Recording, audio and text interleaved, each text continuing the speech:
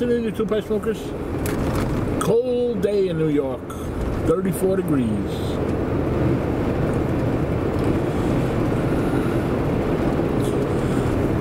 So I've been thinking about something that's sort of been bothering me about pipes, and I figured I'd run it by everyone. And you know, if you take a pipe and you equate it to a wood stove, and basically it's the same concept. You have a chimney, a draft hole, and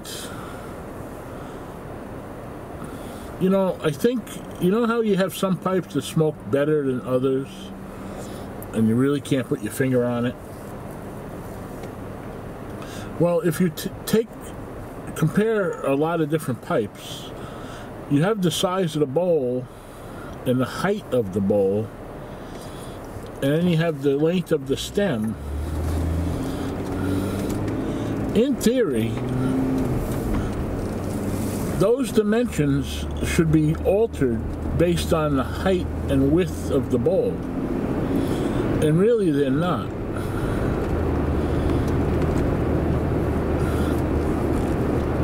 So there was a good article I read about draft in a pipe, and between 5/30 seconds and 3/16 seems to be the magic number.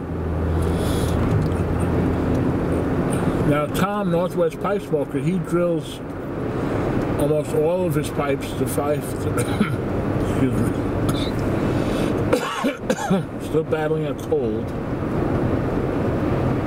to 5/30 seconds, and he says they smoke better.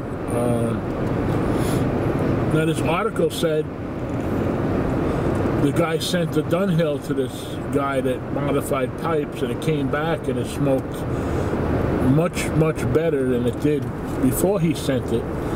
And it turns out he asked the guy what he did, and he enlarged the draft hole to 5/30 seconds, not only in the stummel part of the pipe, but also in the bit. And he flared the bit out towards the mouthpiece in a funnel shape, and the pipe smoked noticeably better.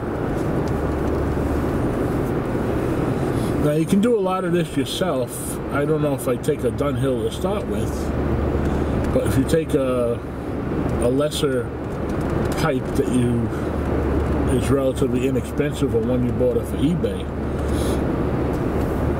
you may want to play around with that hole. I mean, you can't really play around, because once you drill it bigger, you're sort of committed. But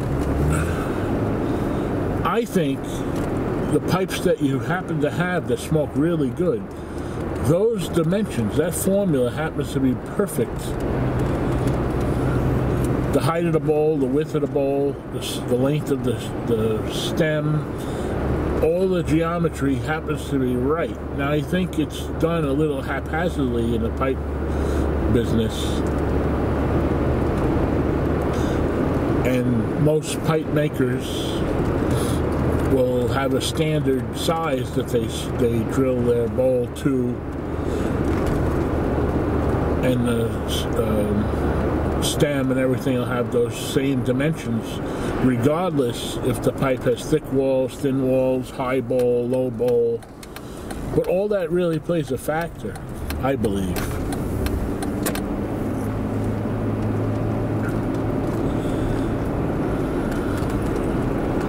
So just something else to think about. And I tell you what, taking a file to the bit and flaring out make a funnel shape, which is not hard to do, really does seem to improve the smoking of the pipe. And I also think it'll control condensation possibly a little better, because you want to make that transition as smooth as possible.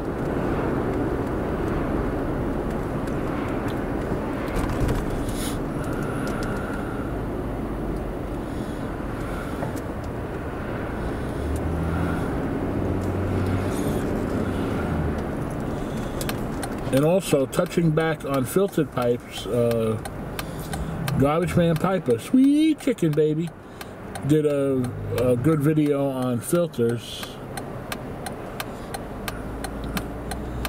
And the gist of the video is right, and I agree with this.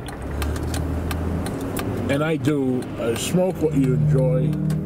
If you enjoy filtered pipes, smoke filtered pipes. If you don't, and that's what I do. But there is a but. There's always a but. What I try to do, what still bothers me, is I was just looking yesterday. I got a thing from Smoking Pipes where Costello has a whole line out. And there was one Costello there. It came in a special box. Well, I think it was $4,340. Of course, it's a non-filtered pipe, but I can't help but think it's really a lot easier to make a non-filtered pipe.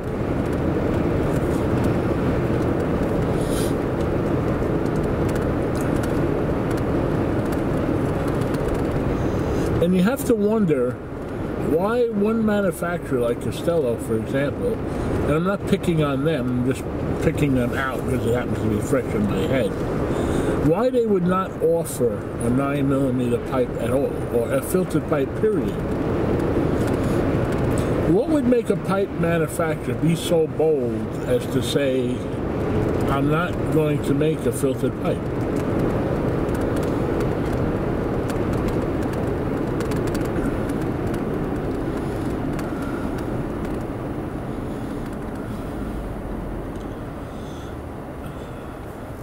Now again, if you cross platforms onto other things, I'll give you another good example.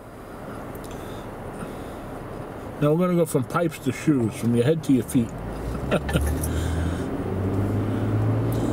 If you look at sneakers, New Balance really revolutionized the sneaker because they offer wide widths. Up to 4E in some cases. Reebok has started to do that, but not really a lot. So you have to wonder, why would the other sneaker manufacturers not want to compete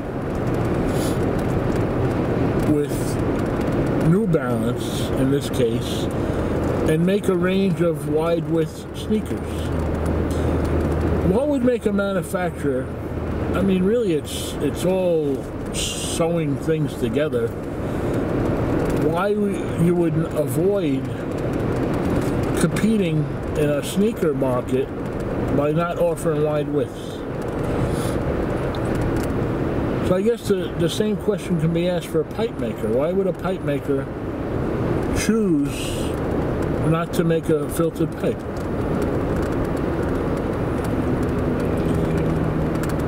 The only answer I can come up with, I'm sure the pipe maker is capable, if they look at the beauty of the pipes they make, surely they can make a filtered pipe.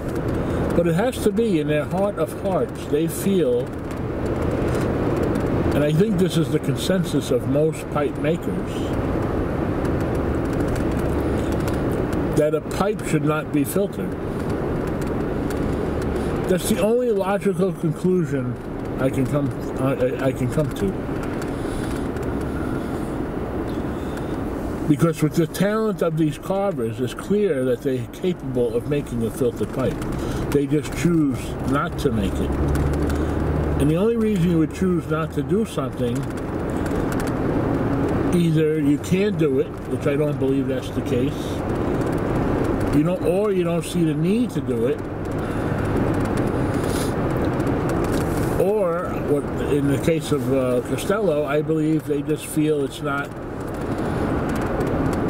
a true pipe, is the way they see it, the definition of a pipe.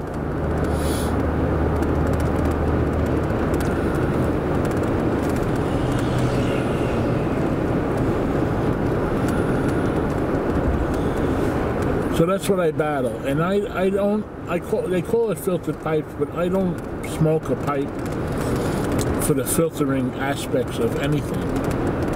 I smoke it strictly for moisture control. Matter of fact, I'd much rather them use a different term than filtered.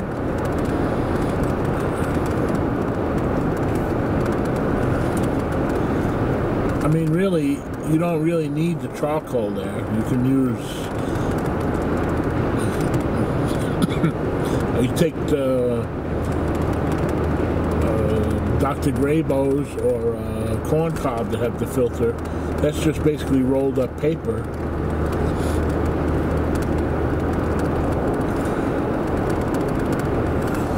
The charcoal may do something, but I myself don't taste the difference between smoking a filtered pipe and a non-filtered pipe. The only thing I do feel is the tongue bite.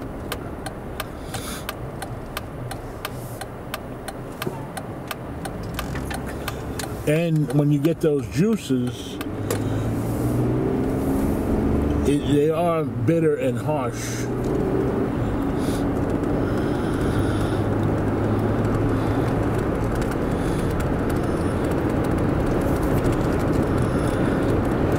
So anyway, that's my thoughts for today on this beautiful, sunny, cool day, though, in New York. And I'll catch you on the next one. Thank you.